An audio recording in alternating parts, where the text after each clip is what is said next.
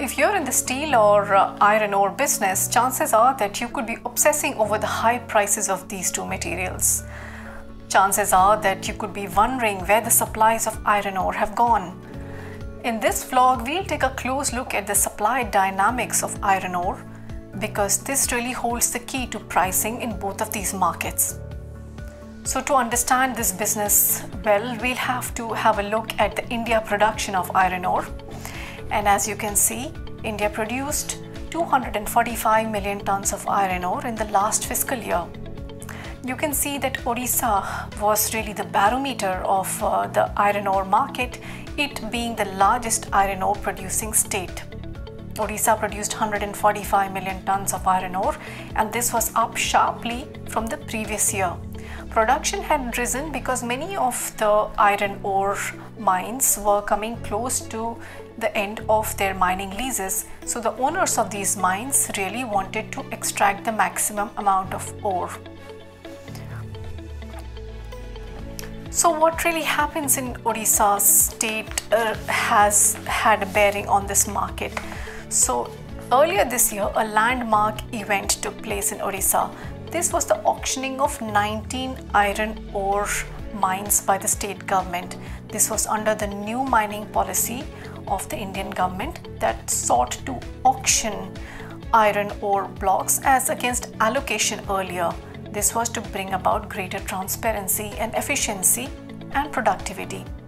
So 19 blocks came up for auctioning, and these 19 blocks had the capacity to produce 86 million tons of iron ore. 86 million tons of iron ore really is 35% of all of India's production. Little wonder then that what happened in these auctions had a role to play in the supply dynamics. So what happened in the auctions?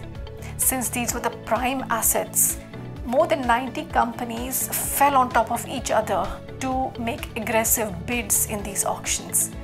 So the smallest bid went as high as 90%, and the biggest one went as high as 150%.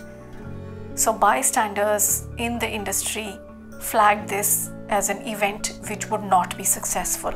They said because of the very high premiums, the owners will find it very, very tough to produce sustainably and to give the high royalty and other taxes and stay profitable.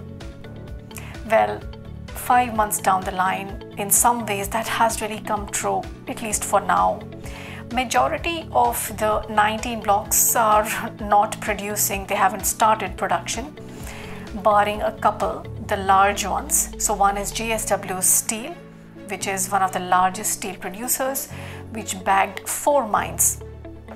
And the second one is ArcelorMittal Nippon Steel India Limited.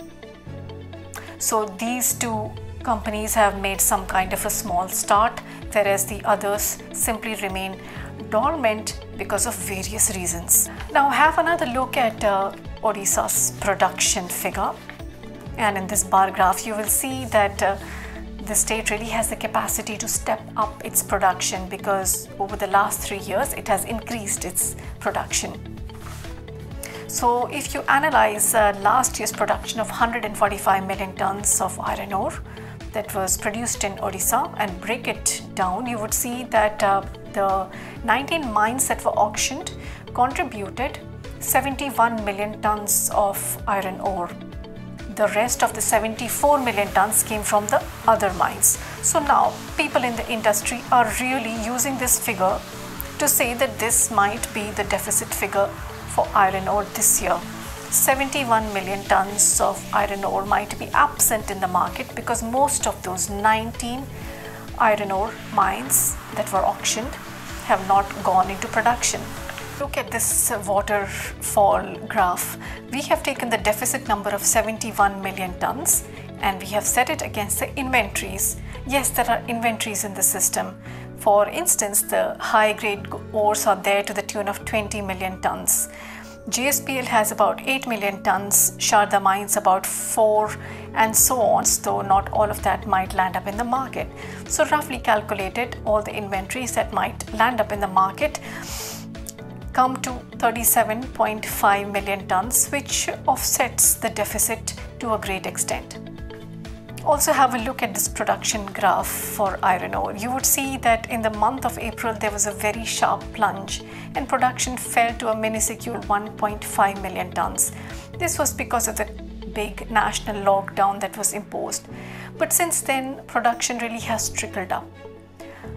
So the 19 iron ore mines that were auctioned have an annualized target of 48 million tons. They have to compulsorily produce 80% of the last 2 years' production on an average as per their mining lease. So while they might be slow starters, the couple of them that have moved ahead are JSW and ArcelorMittal, and their target would be about 25 million tons. So add this 25 million tons that would be coming from JSW and ArcelorMittal to the stocks of 37.5 million tons, and you would find that the 71 million tons of notional deficit is offset to a large extent. To conclude, we'd say that the shortage of iron ore in the market is really a temporary phenomena, and in the long run there might not be such a shortage because new supplies are likely to come in. Of course, to be sure, much of these inventories and also the new production lies in the hands of various parties, and it is really up to them how much stocks they want to release in the open market. Also, to be sure, if the export markets turn very lucrative, then some of these supplies would be going overseas.